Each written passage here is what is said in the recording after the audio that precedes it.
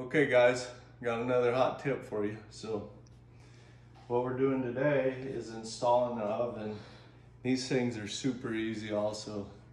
I don't know what people charge to install them, but I could save you guys a bunch of money here. So if you look at the back of this, there's 3 wires, a red, a white, and a black. So all you need to do is unscrew them and screw them right back onto the new one. So what we did here, there was a hole for a vent. This thing's like 30 years old, this oven that is here, so we just covered up the hole. And you could do a bunch of different things. We're eventually gonna redo the floor here, so I'm not too worried about it. We just got some dog shoes. Shoes, I don't know what it is. It's some kind of cardboard. They're bobs. Bob's. Got some pets on it anyways, that's all I know. Okay, so anyways, what I want to do is cut through this Formica, right? This countertop. So there's several ways you could do that.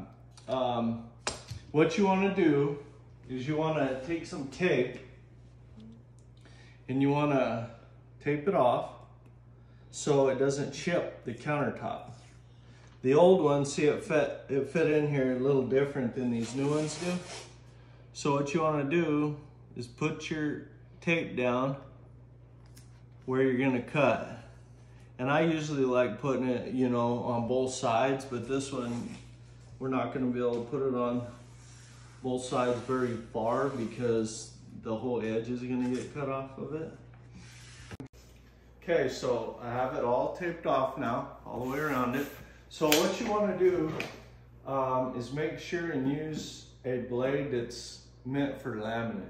What I did was I bought a jigsaw blade, and the trick to these is you want to look at them and the blade needs to be cutting on the down swipe instead of on the up. Typical jigsaw blades are cutting when they pull up. These are cutting when they cut down. So that keeps from chipping your laminate.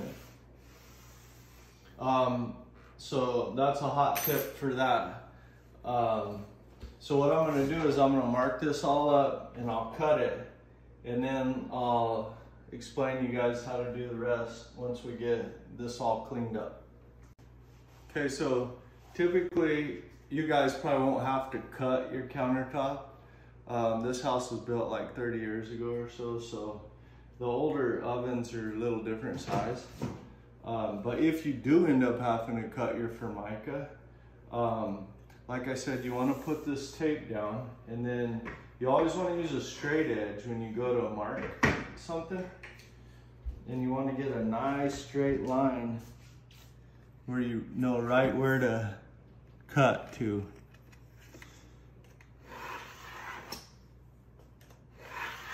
So I always use a level and make myself a perfect straight line.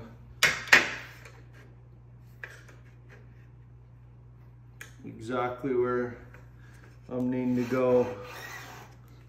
And that saves you a lot of headache and sloppy finish in the end.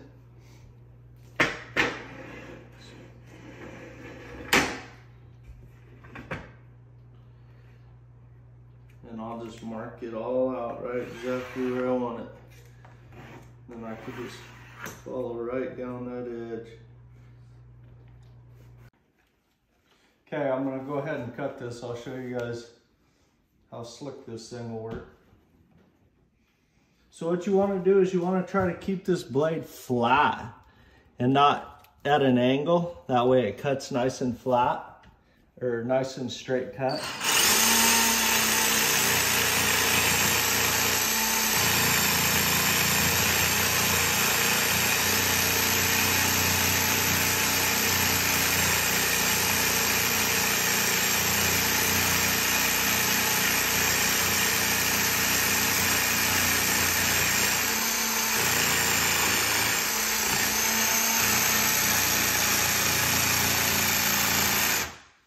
So as you'll notice, as I'm going, I'm blowing that dust out in front of me.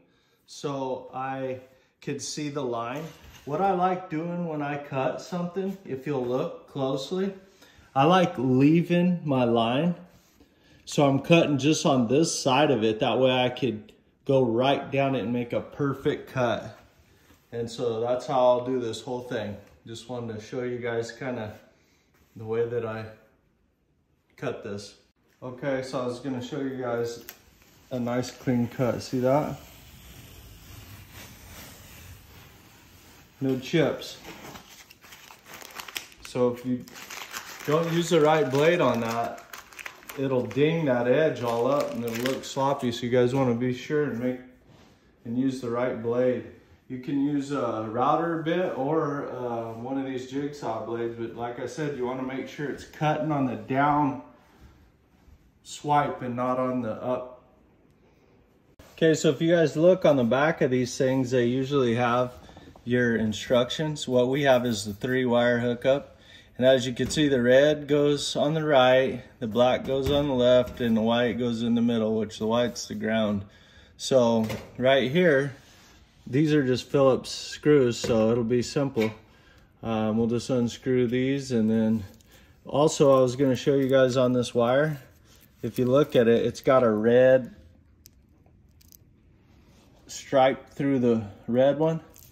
And usually that's how they are. There'll be some kind of indicator on that. I've marked it also, just that way I know for sure, because I couldn't see that red strip when I took it off.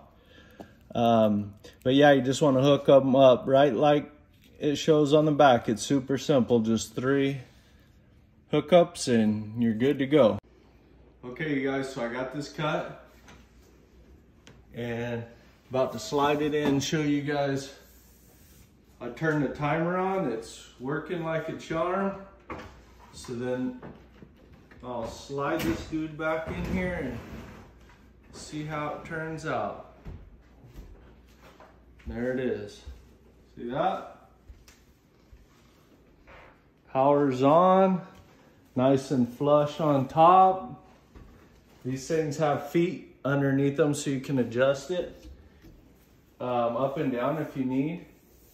And simple as that. So if you guys have any questions, leave the comments below. And if you want to keep up to date with tips and tricks on how to do handy stuff like this, keep watching and we'll keep you up to date on all kinds of cool tricks.